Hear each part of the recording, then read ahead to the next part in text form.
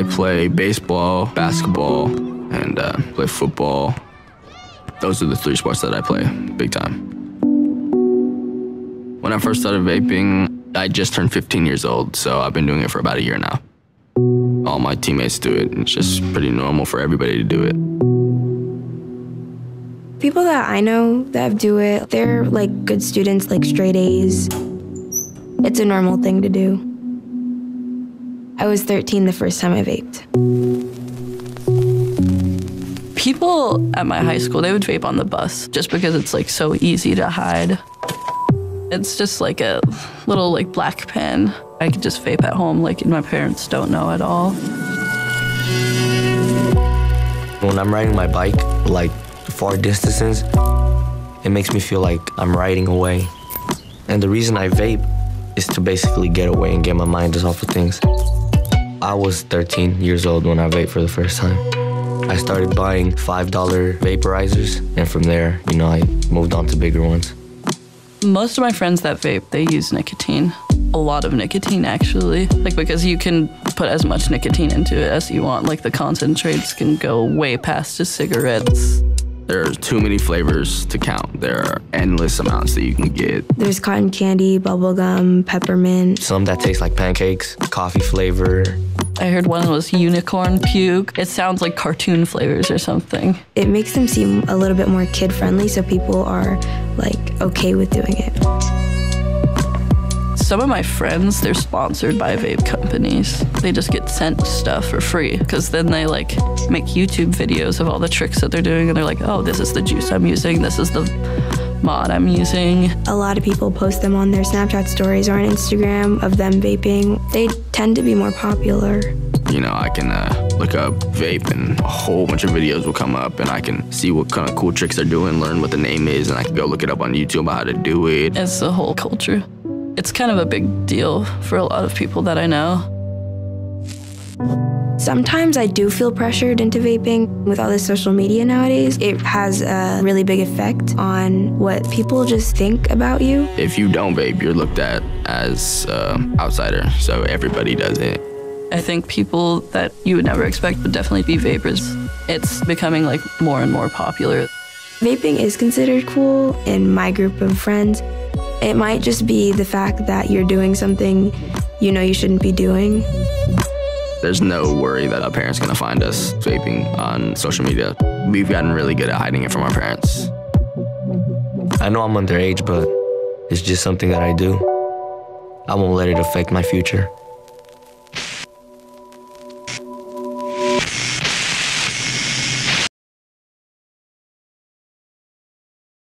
Good afternoon, everyone. I am Samantha Pinzel. I'm a public health educator for the Marathon County Health Department.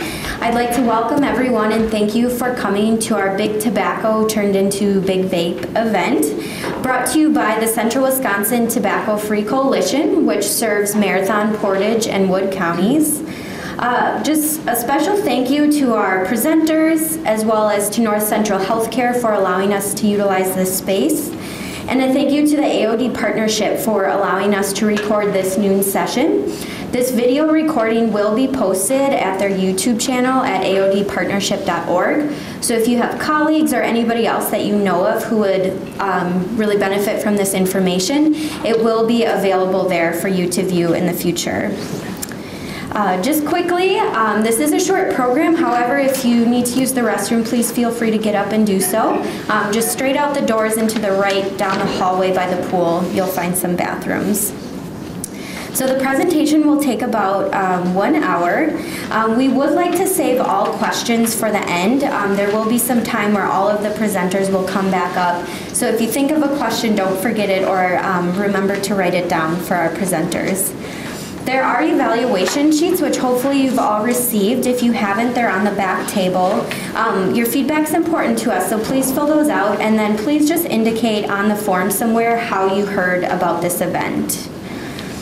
If you did not get a chance to look at all of the vaping products on the back table, please do so on your way out. Jenna will be covering what a lot of the products are, but it's different to see it in picture than up close in person, so make sure to check out those products. For our learning objectives for today, we'd like you all to become familiar with local youth vaping trends, what's been in the news recently, as well as marketing tactics that have helped gain a new generation of users addicted to nicotine, and also why we should all be concerned about this. Also, to gain an understanding of the harmful effects nicotine addiction has on the developing adolescent brain. And lastly, to learn about some resources available for teens and youth advocates. So to begin our presentation, we will first hear from Jenna Flynn, who is the Tobacco Control Coordinator from the Central Wisconsin Tobacco Free Coalition. Please welcome Jenna.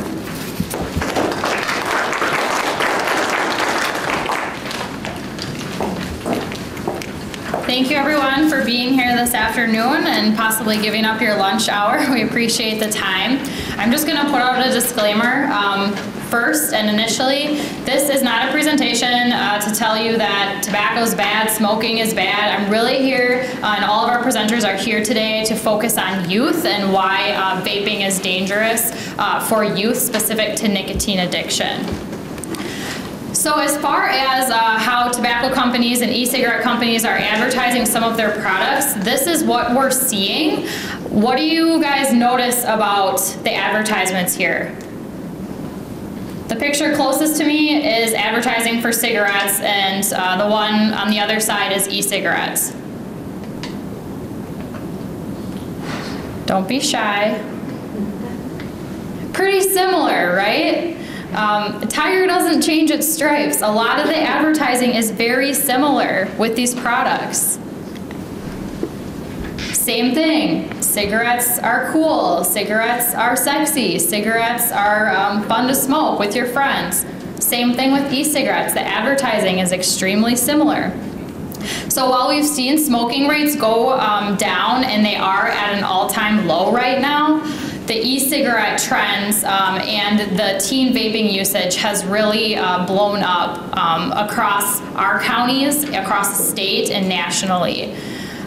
Is really something to be concerned about. Do you remember this guy? Joe Camel, the face of tobacco? This is now the face of e-cigarettes. So this is a woman who's heavily advertised for Juul products. They're making some changes in their advertisements now when youth usage has skyrocketed. But this is what teens are seeing on their Twitter pages, Facebook, Instagram. This is the type of advertisements that we're seeing. So as far as e-cigarette usage across the state, the most recent information shows us that 13% of teens have used e-cigarettes. I suspect that that has skyrocketed in the last year. And as a show of hands, can I see who is in the room that's school admin? Counselors, teachers, principals, therapists. A raise of hands if you think that this is higher.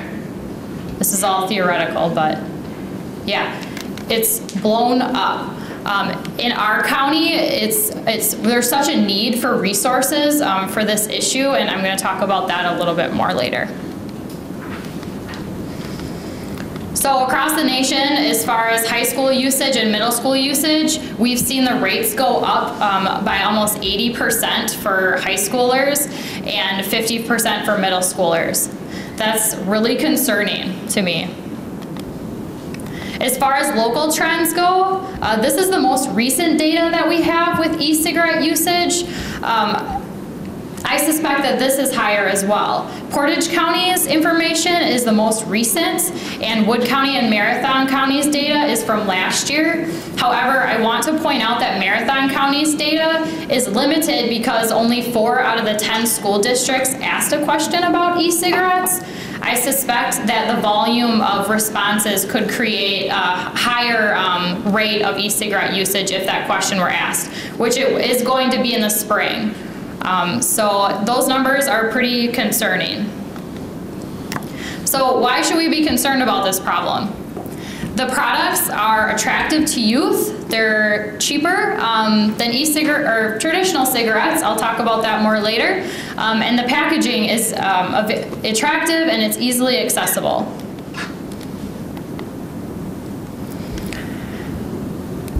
hasn't seen an e-cigarette that looks like one of these images? Raise your hand. Everyone's seen something that looks like this? Oh, I see in the back. We'll do a 101. Before I do that, I want to gauge the audience and see who I have in here. So I said school admin. Can you guys raise your hands again? Anybody that works in the schools? Healthcare? Public health? Community partner? Parents? And who did I miss? Law enforcement? All right. Thank you. Legislators? Okay, so this is Vaping 101. We're gonna give an overview here of what these products are. So the one on the bottom is I would call a traditional vape pen. I have it up here. There's one on the back table. If you did not see it, I encourage you to check it out on your way out the door. But these products, it doesn't matter what you call them, they're all intended to do the same purpose, which is to get that nicotine buzz, that inhalation that you would get. So the products, the part on the left, or my left-hand side, probably your right-hand side, that's the battery. So that's the piece that actually heats the liquid and transforms it into aerosol. I call it aerosol and not vapor because there are chemicals that are produced when the liquid is heated. So this is the battery piece here. This middle piece in the image there, that's where the e-liquid is actually poured into, and then the mouthpiece is where the user would inhale that aerosol. The product on the far side here, away from me, that's a modular device. Those products tend to be more expensive. I've heard they can range anywhere from $80 to a few $100s. Not typically found in our schools because they're tougher to conceal and they tend to give off a larger smoke plume. However, I heard that there was one confiscated last week at a local district. So we have mastered vaping devices. We know what they are. Seeing some head nods? Okay. This is vaping in 2018.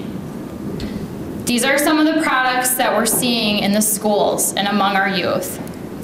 I would like a volunteer to come up on stage and join me to identify the 6 vaping devices that I have in this image. Who wants to go? Come on up. Brave souls. I'm gonna call on my coworker, Amy. Come on up, let's give her a round of applause. Thank you for volunteering. So Amy, if you could go next to the PowerPoint and point out what you think the 6 electronic nicotine delivery systems products are.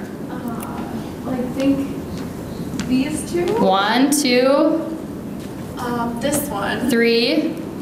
There's 6. 4. 5. This one? Oh, gee. Up top. The one on top, the Yep. silver one? Oh. 6. Oh my goodness. Let's give her a round of applause. Thank you. So I put Amy on the spot because she works in environmental health and doesn't work in tobacco every day like I do, but probably like Amy, most of you guys don't work in tobacco and do tobacco things every day like I do. I'm learning about this stuff like yesterday, last week. So if I don't know about this stuff, how are our parents and educators supposed to know about this stuff? How are our legislators supposed to know about this stuff? We need to be aware of the issues, and the fact that you guys are even here today is a great step in making progress towards this issue. So these are some of the products that we are seeing being confiscated in our schools. Okay, so we mastered vaping products in 2018. What about the paraphernalia that goes with it? The chargers, the USB ports, the connectors, the cables. Everybody know what those are? Yeah, easier said than done. Okay, if you're like me and you have a drawer of chargers in your house, do you know what all those chargers go to if you're a parent? I'm not putting it on the kids, but I'm just saying, you know, we need to create an awareness about these issues because this stuff is coming at us at rapid fire and we need to be aware of what's going on. So this product, it's called a badge. There's one on the back table if you want to take a peek at it. Same as what I mentioned before, it does the same purpose as this vape pen. It's just shaped differently.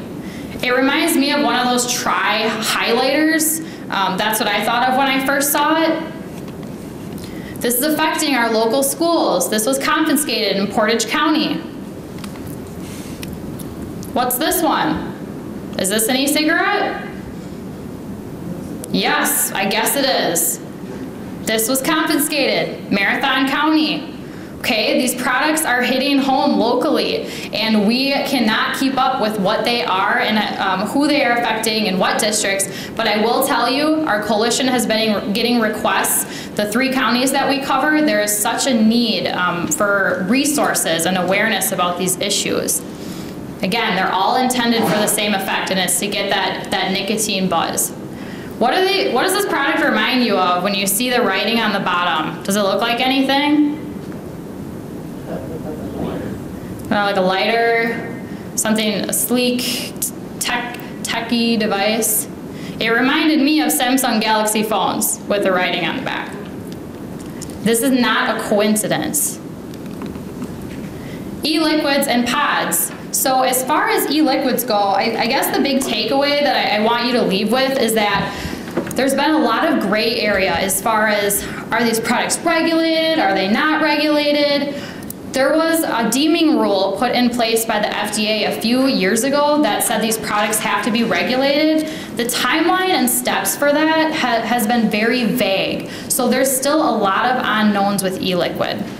What I do know is a little container of e-liquid like this has what's equivalent to 2 packs of cigarettes in terms of nicotine. What you should also know is these products are highly toxic, highly potent. If a toddler gets this, it can kill them. So it's not to be taken lightly. The products don't have to have a child-proof lock on them.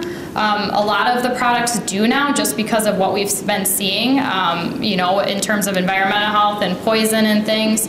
But that's an issue too. And speaking in terms of the Juul pods, who has not heard of a Juul in this room? Okay, so we know it's coming with that part of it. With the Juul pods, the nicotine is already in there, but what we've been seeing is, I won't talk about this too much, but the products can be manipulated so other things can go in the pods. In Grant County, you might have heard the news story that a kid almost died that tried to vape alcohol. So those are some of the issues that we're seeing. And I guess another big takeaway with e-liquid is that there has been some research and studies that have shown that some of these products say there's 0 milligrams of nicotine in them. There has been research that have shown there is traces of nicotine in the products. So if you work in school and you have a kid saying, oh, there's no nicotine in here, it's hard because there's really no way to tell unless you have some kind of you know, special mechanical scientific gadget to check that. Something else I want to point out, check it out on your way out. There are actually nicotine packets that if a user buys a container of e-liquid that says 0 milligrams of nicotine, they can actually buy a pod of nicotine and put it in there. So really anything goes with this stuff. So what? Why do we care? Vaping's safer than smoking, right? That's what we've heard. These products are not harmless and they should not be in the hands of our youth. Okay, some of these products, Tammy's gonna talk more about what we've seen with long-term and short-term outcomes of vaping, but we know that there have been dangerous chemicals that have been found in the products, and we know that it does affect adolescent brain development. Something else that I think is important to know too that I'm learning as I go too, these products, the heating coils can actually give off chemicals as well. So it's not just the e-liquid, it's also the devices too. I want to share a story. This isn't my focus of today, but there was an incident in Wood County. A middle schooler had an electronic nicotine delivery system in his pocket. The thing blew up. He got 3rd-degree burns. It was a mess. Okay, so that's not to be taken lightly either. So adults like flavors too, right? These are marketed to adults. Adults like them. They're used to quit smoking. Sure. 9 out of 10 of our Wisconsin youth wouldn't try these products if they weren't flavored. Okay, so while adults might like these and they might be safer in terms of someone who's already been smoking cigarettes, sure, they should not be in the hands of our youth. As far as nicotine goes in the products, I want to give you a little context as far as why the Juul is more concerning and some of these other products that are up and coming is more concerning. The nicotine in the Juul products is salt-based, and the difference between salt-based nicotine and free-based nicotine is that salt-based is stronger and it's not as harsh tasting. So, in other words, you get more bang for your buck. I am concerned about this because since nicotine is addictive, I'm worried that the usage will increase. And in fact, we've been seeing that in the schools. We've been hearing from all of our districts, kids are blowing through these Juul pods in a day, in a half a day. When I hear about a local district yesterday, in 2 hours, 7 Juuls were confiscated. 7. My first thought is, wow, these kids are really bold. My second thought, these kids might be addicted and they have to bring their products in the school to get them through the day. When I was in high school, I thought it was cool to bring my phone into school. Now these kids are bringing their e-cigarettes into school. So, and speaking in terms of prices, how accessible are these products? In reality, they seem pretty pricey up front. 50 bucks, kind of hefty. Still expensive compared to a pack of cigarettes to get you all set up. 35 bucks though, once you have the device, you're good to go. The pods, less than $4, breaks down to $15 a pack. Now looking at a pack of cigarettes, it's a pretty good deal. There is no excise tax on these products currently. Traditional cigarettes are taxed at about $2.52 a pack. These products have nothing. So it's a pretty good deal in speaking in terms of nicotine. And this is how kids can get the products online. We're hearing some of the vape companies are going to strengthen up their age restrictions online. But just like anything else you can buy online, it's pretty hard to monitor. When I was doing my research for this presentation, all I had to do was bring up a website and click through, yes, I'm 21, okay, good to go. So that's really concerning. The other thing that we're hearing in our schools is that 18-year-olds are buying the products and selling them at a higher price. That's a pretty good profit for a teenager, and there's a lot of that going on in our schools. So as far as what we know, the FDA has been taking action and having some discussion around these problems. They know that this is a huge issue for our teens. They know that we're priming a new generation that's going to be addicted to nicotine. So they are taking steps to remove some of the flavors from traditional brick and mortar stores. The vape shops currently will still have their flavors accessible. However, kids, you have to be 18 years of age to enter those stores. Juul has disbanded some of their social media, and they're looking to remove some of their flavors as well. The bottom line with this is that there's no hard and fast timeline with some of this stuff. So there's still a lot of unknowns, and I guess we just really need to be aware of what's going on and what we need to look out for. So I would encourage you to continue to watch the news. And stay tuned for some of these things. But I guess the big takeaway is that all of the schools have voiced concerns. It's the modern take on smoking behind the bleachers. There's a parenting alert this morning about the danger of teens vaping. The FDA warning about liquid nicotine used in e-cigarettes. Juuling, named after this brand of vape pen, exploding in popularity among teens, a hidden trend now coming out of the shadows. I've definitely seen kids Juul in class. Kids are going to the bathroom, smoking it in stalls. Next thing you know, you're hooked like that, and You can't stop. School districts cracking down, parents up in arms, and kids, some unwittingly, becoming addicted to nicotine before they even graduate from middle school. They're handed to this product, and they don't know what it is, they don't know it's nicotine, they don't know it's bad for you, they don't know the long-term consequences. The Juul heats up liquid nicotine that users inhale, made for adult smokers looking to quit cigarettes. I'm like constantly encouraging people to use this and not smoke. They feature flavors like cool mint and fruit medley. It's capsules or pods, which some kids tell us they go through in a day, contain roughly the same amount of nicotine as a pack of cigarettes. Its packaging more like a Silicon Valley must-have than a smoking product. You have a techie device. It looks really cool. It's slim. You can hold it in the palm of your hand. Your teacher, your parent has no idea what's going on. You can get it in cool flavors. Those flavors, part of what freshman Margarita Ferreira says enticed her.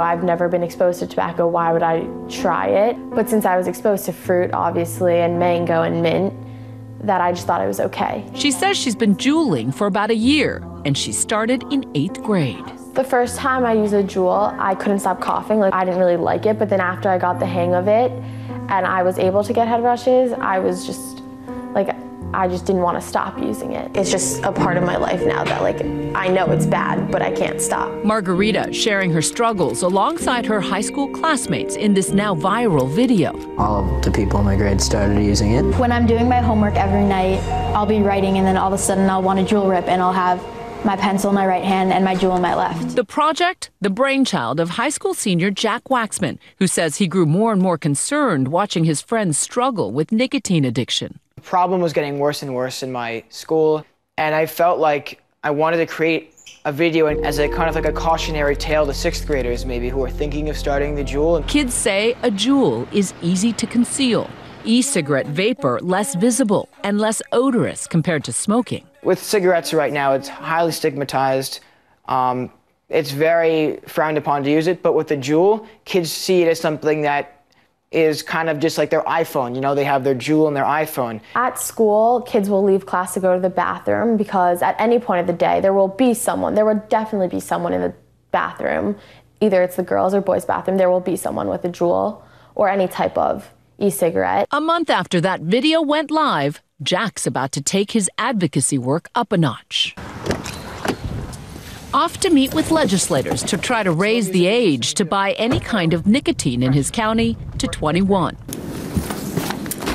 So as we saw in the video, these students are concerned about their peers getting addicted to nicotine, and with nicotine addiction comes other health concerns. Another thing to quickly mention is that locally we're seeing this across all different groups of students. So you might traditionally think of a certain type of student or kid who smokes. We see students vaping in all different groups or cliques, if you want to call it.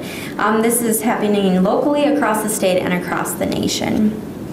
So next we'll hear from Tammy Newman, Clinical Coordinator for the Family Health Center Substance Abuse Services Marshfield Clinic, on the science of nicotine addiction and the adolescent brain and why we should be concerned. Please welcome Tammy.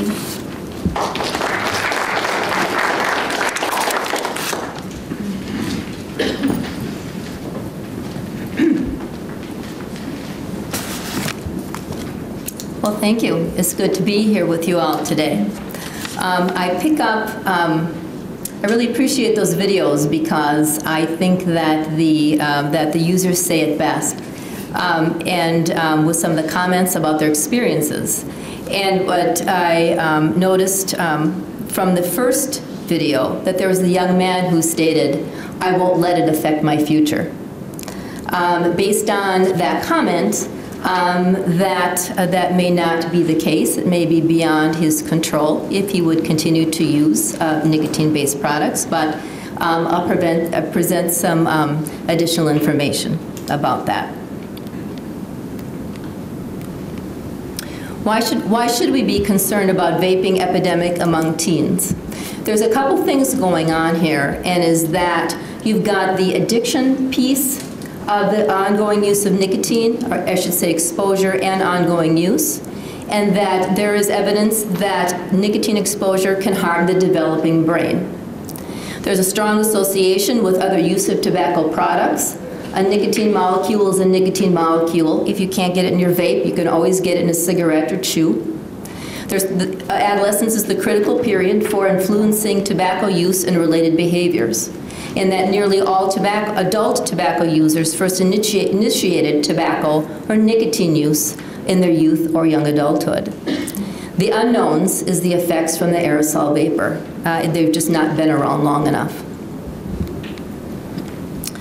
I'd like to give a shout out to this report, the e-cigarette use among youth and young adults report. The Surgeon General at the time, who was in position in 2016, was a Dr. Vivek Murthy. And that this is the first report issued by a federal agency that comprehensively reviews the public health issue of electronic cigarettes and their impact on our nation's young people. Of note, during that same year, the Surgeon General's report on alcohol, drugs, and health was also released, the first ever Surgeon General's report on that topic.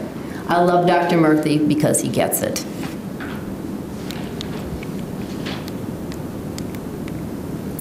Some basic brain facts. Now, what I encouraged in my earlier presentation today, one of my roles is that I visit patients in the hospital.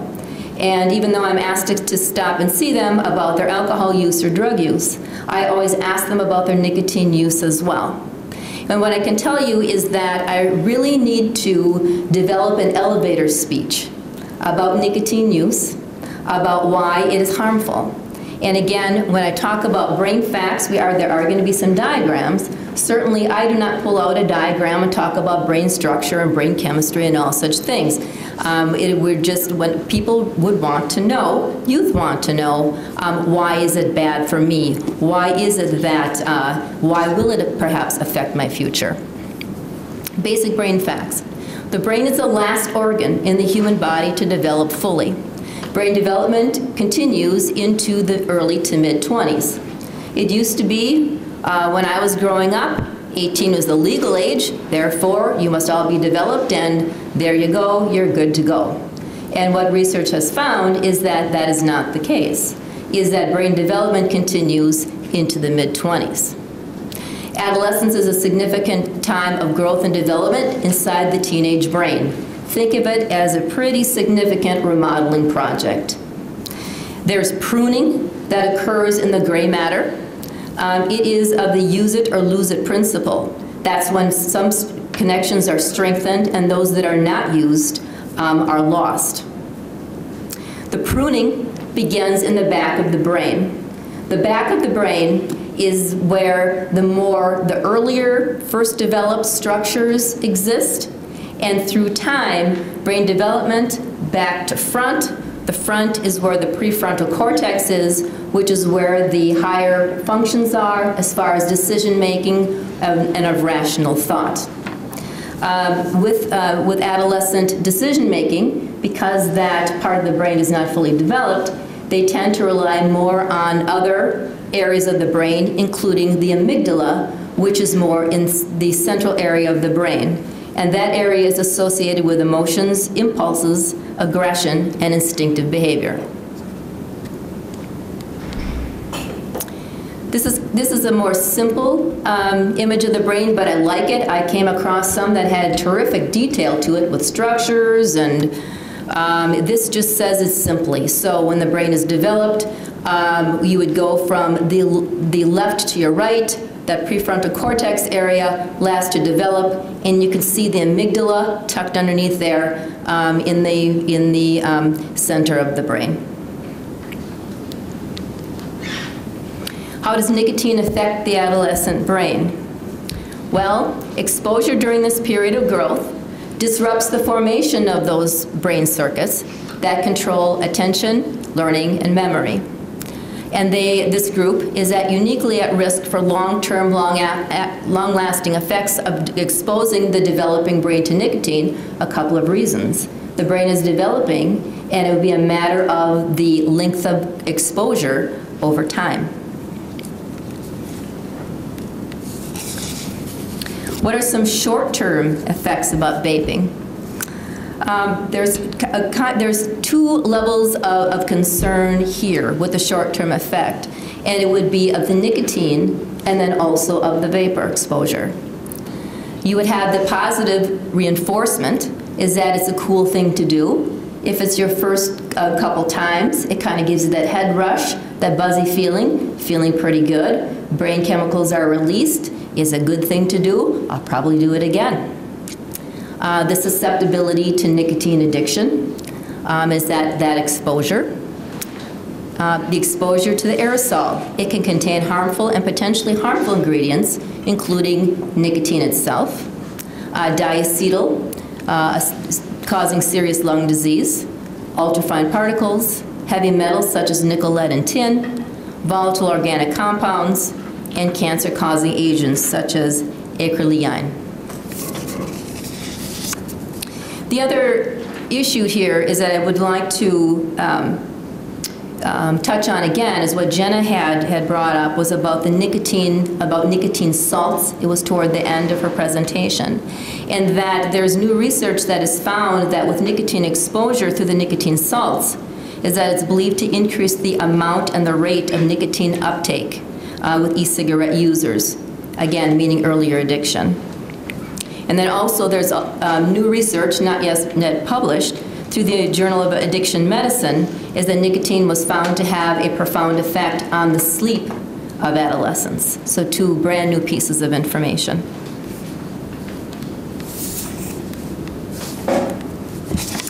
The biology of nicotine addiction.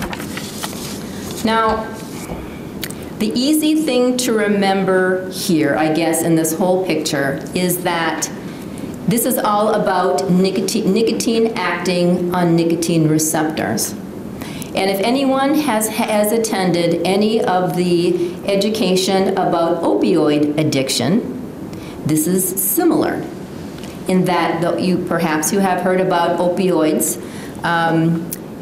binding to opioid receptors. The same thing goes for nicotine receptors as well. The longer you're exposed to nicotine, the more receptors you have. With the exposure to nicotine, once it's in the body, it connects to a receptor, neurotransmitters are released, and that's when you get that positive reinforcement. Woo, feels pretty good. So then over time, you develop a tolerance to it. And it's kind of like that one young lady said. She talked about getting head rushes, and then she talked about, then you gotta have it. So through that developing of tolerance over time, pretty soon you are moved into the matter of addiction, and it's not so much that you feel so good from the use anymore, but that you need to use the nicotine in order to stave off withdrawal symptoms. Not so much fun.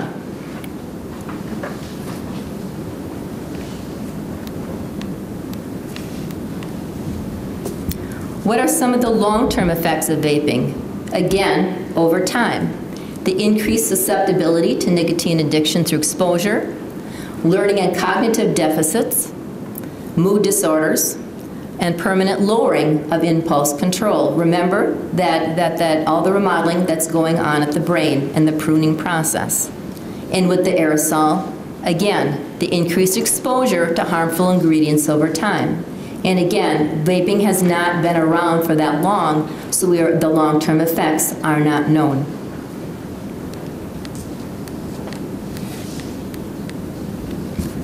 The use of substances actually rewires the brain. In that, why can't people who are addicted just quit? And so these are how the pathways are developed. In that, in a non-addicted brain, the control is the biggest piece, and that as far as making a decision that's something maybe you don't want to do, you just don't have to go there. In a brain that is addicted to a chemical, in that if you see a cue, in that perhaps you are with friends who are vaping, or you see an ad, and is that as far as that control piece gets smaller, and again, you wish to use your substance because that's what makes you feel normal.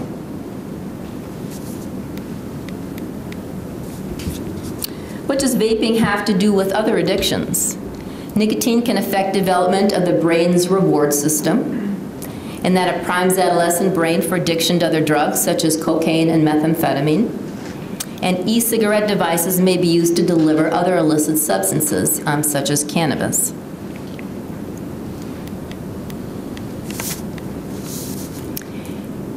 How teens differ from adults in terms of addictive behavior using vaping devices. It's that curiosity to try the next thing, the cool thing. I think the video spoke very well to that. Is that all your friends are doing it, everyone's doing it, you're on Instagram, and so why not, I'll give it a try. All the different flavors. It's amazing to me because we kind of skipped down to that last bullet where it talks about highly focused marketing. And you just know that a pancake flavor, it probably is not being purchased by truckers, that it indeed is focused at youth. Jenna spoke about, too, that the belief e-cigarettes are safer than other tobacco products, especially cigarettes, and that, well, what's the problem? It just contains harmless water vapor. And that is not true. Is that some may contain nicotine that is not labeled. Again, as Jenna spoke to also, is that some of the e-cigarette industry, if you will, is the Wild West. It is not regulated at this point in time. And again, the highly focused marketing.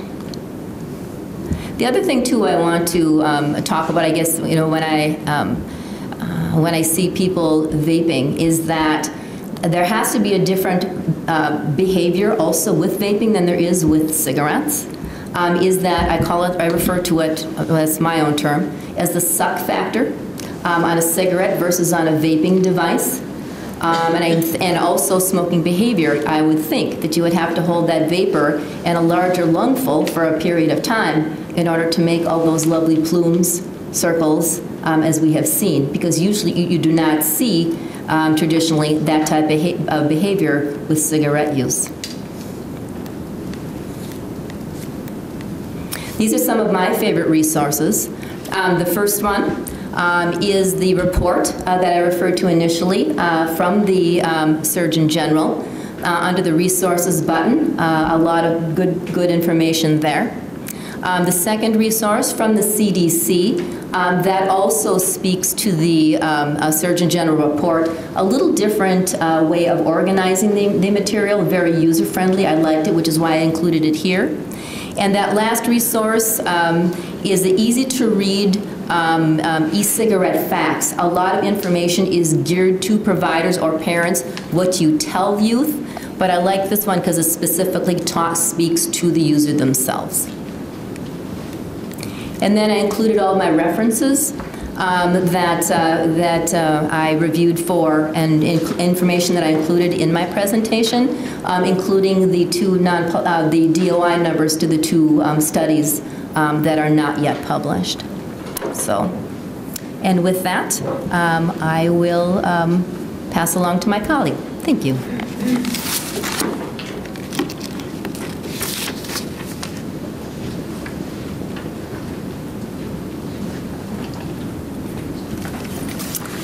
As Tammy has explained, this is why vaping is such a concern when speaking in terms of addiction and youth brain development. To conclude our presentation today, we'll hear from Alex Peters. Alex is the Northwestern Regional Outreach Specialist for the Center for Tobacco Research and Intervention. She will provide information on resources that we can share. Please welcome Alex.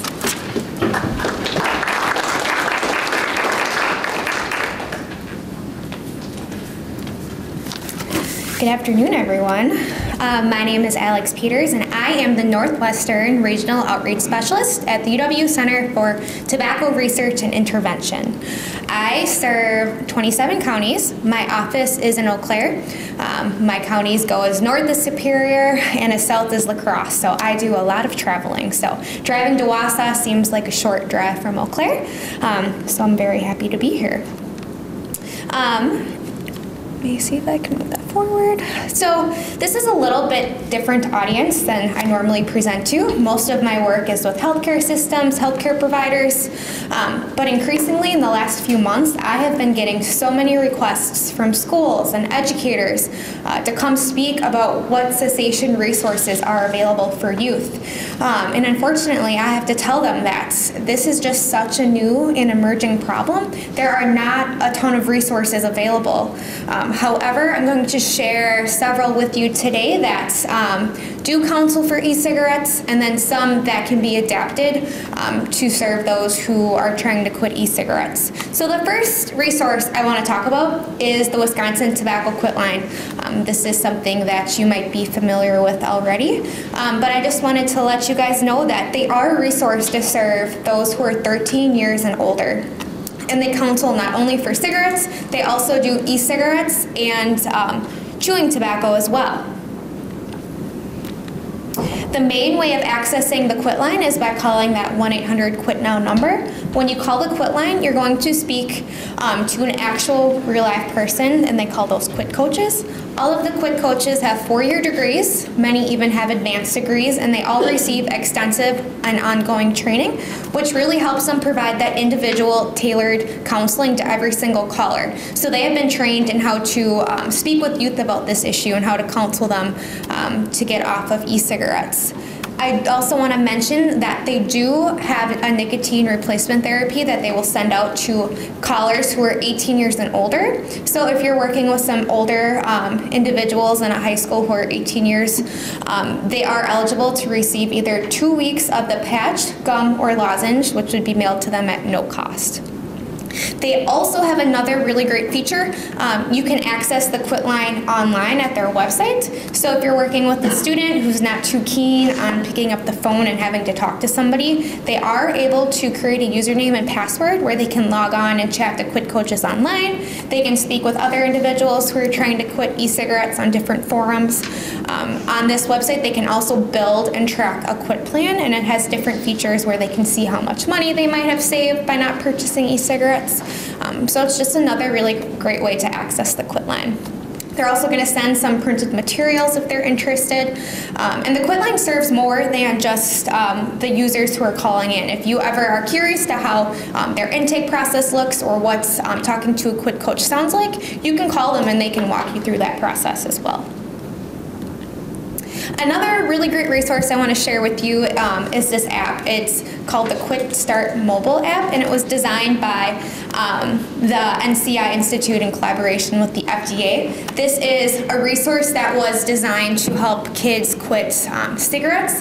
However, the same principles can be applied to e-cigarettes. It's going to have different features on the app. So if you're having, it asks you what's up. So if you're having a craving, you can click on the I'm having a craving, and it's going to bring up a list of different inspirational quotes. It has a game section that it can distract you from that craving to get you over it. As well as different challenges. They have a feature on there too where you can share your progress. So you can share on Instagram or Facebook that you've been 3 days without your Juul. So that's just one feature of it. It's rated for ages 12 plus, and it's just a really cool feature to check out. You can download it for free on the App Store.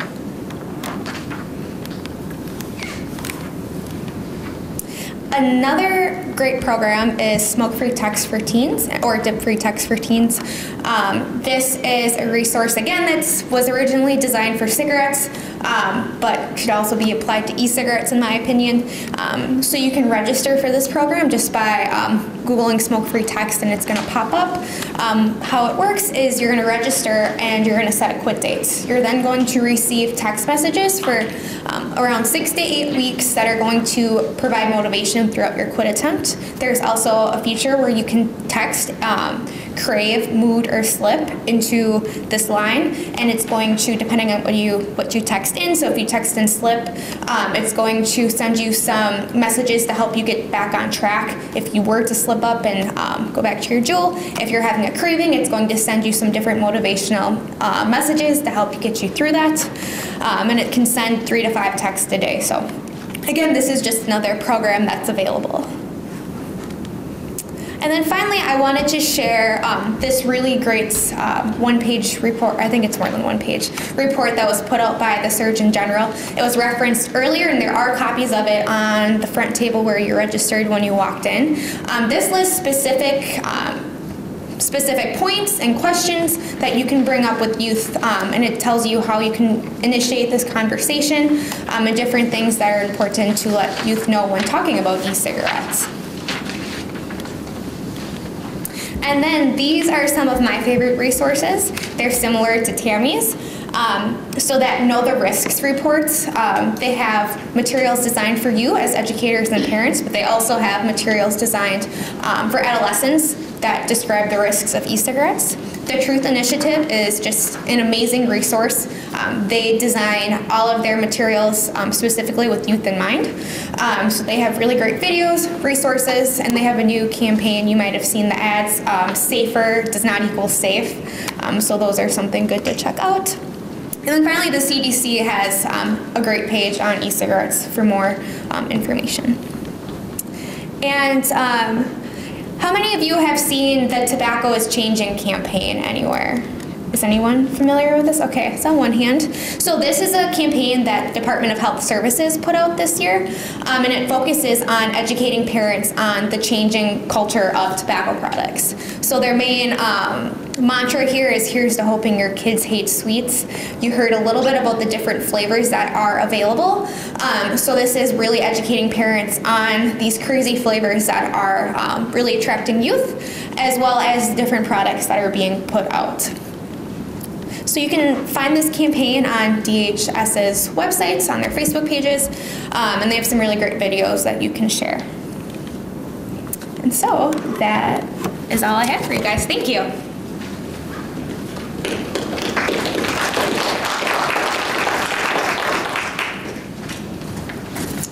Thank you again to all of our wonderful presenters today. We have about 10 minutes left, so we would like to open it up for questions. If anybody has specific questions for any of the presenters.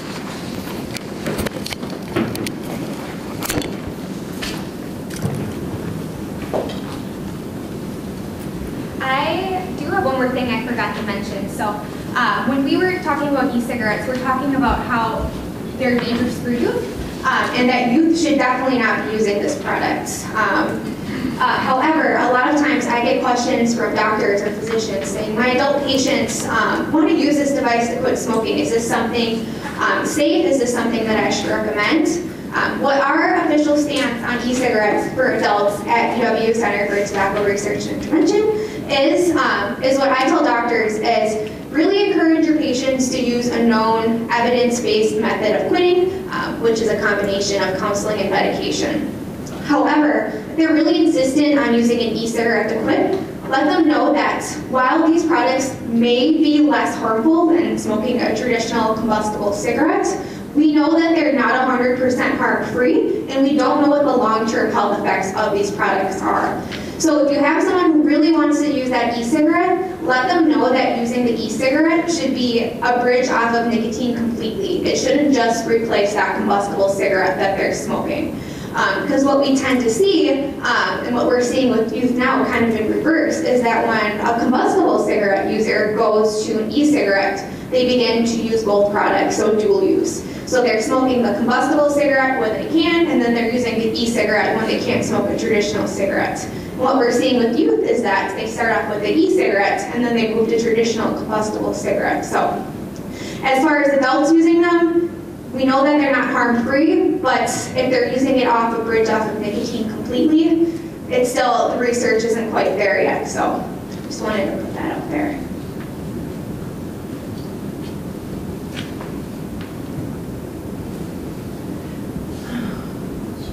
Do you know what the effects are to people around somebody who's vaping? Like, does that nicotine filter in the air, like if someone's vaping in your house or,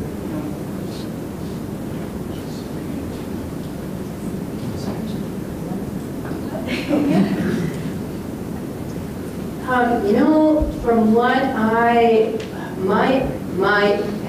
want to say my opinion, but it's more than my opinion, is what the research shows, is that's what that aerosol contains. Whether you're breathing it in or breathing it out.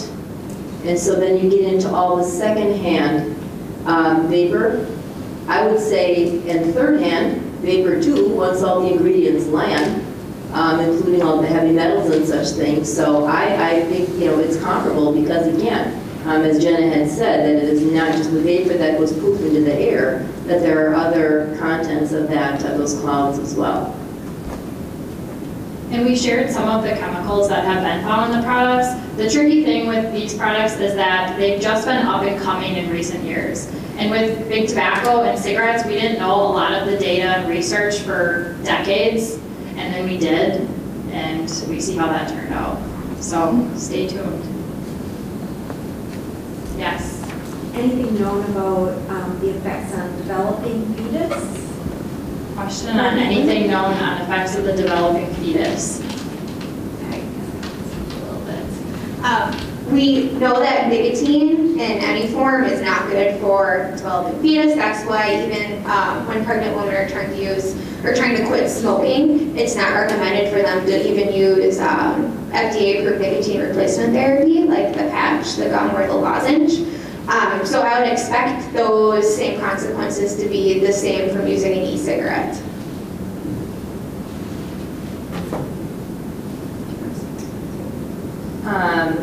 Yes, and is that, I want to say that I came across that, that very thing in the research report. It's just a matter of, we were talking about adolescence, so I didn't focus in on that. But again, I just feel the need a bit. One of the factoids that's not known, that with pregnancy, we're going to switch to adults just a little bit, that with a lot of what we're hearing about neonatal abstinence syndrome in the babies, and is that what it is found is that it is less if the mothers are not using tobacco. The mothers may still be opioid users, but if you've got a tobacco user, non-tobacco user, the babies of the non-tobacco, non-nicotine using mothers will be less. Also smaller babies too.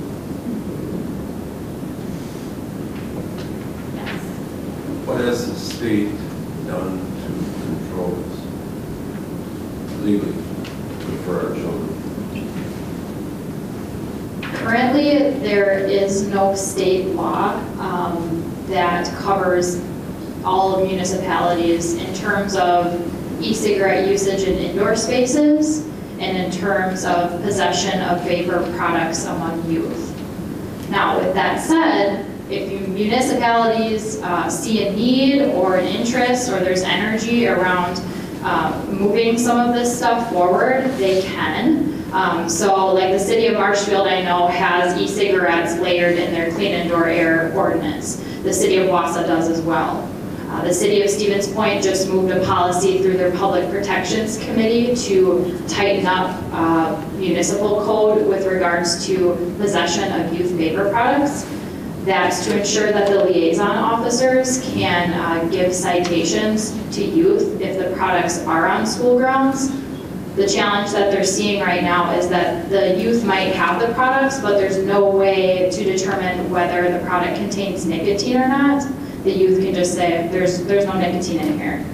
So there's some problems with that. So while there's policy to be followed, we also want to point our school admin and support staff and parents also to, you know, if these kids are truly stressed and they do have poor coping mechanisms, we need to point them in the direction as far as to talk to their school counselors, have an open dialogue with their mentors and their parents and things like that. So long-winded answer, but locally things are happening currently. That's what I can tell you. Others? I want to put one of our school administrators on the spot right now. He offered to speak. I want him to talk a little bit. There's an anonymous reporting app that some of those folks in the room that are from the schools may be interested in learning about, or maybe you have something at your school districts like that. So can you speak to that for a minute or so? Hi everyone. So we have a Stop It app. Does anybody have that in their schools? It's an anonymous reporting tool that we use. We have it K-12. It can be used for bullying or anything that's going on in schools that should be going on, and kids can, the app is on their phone. School administrators see it. Our principal is the super admin, so he sees all of them. But I'm a high school AP, so I see what's going on in the high schools.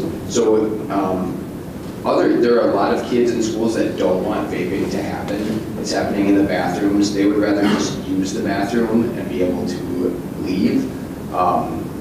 So we've encouraged them to use the app so that we can catch up, because it's really hard in schools to catch kids vaping when they're in a bathroom stall.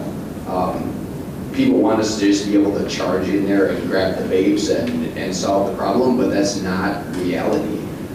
So the Stop It app has been helpful for us. We've caught a bunch of kids with it. But I guess the question that we have is, if there are kids that are addicted, that are under 18, are there products that you suggest that we can help them, just help treat them rather than slap them with some punishments?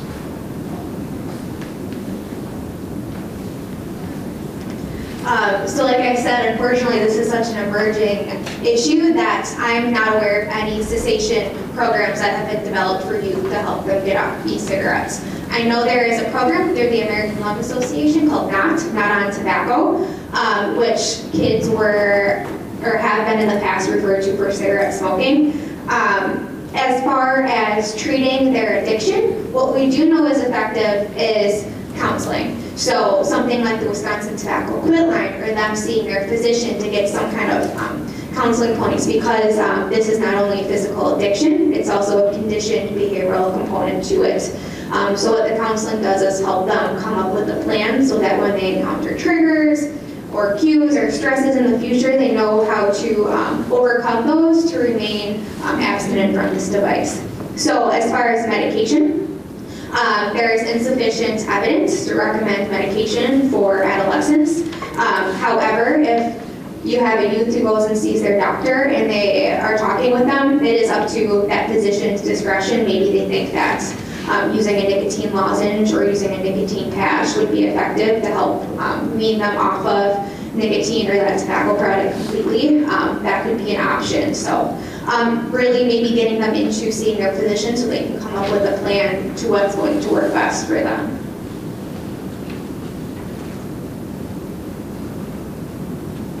All right, I want to be respectful of everyone's time. We're going to hang out for questions up front if you have more, but that does conclude our presentation for today. So thank you for attending, and to all partners and to my fellow presenters here. If you could, remember to fill out your evaluations and mark somewhere where you heard about the event. We would appreciate that.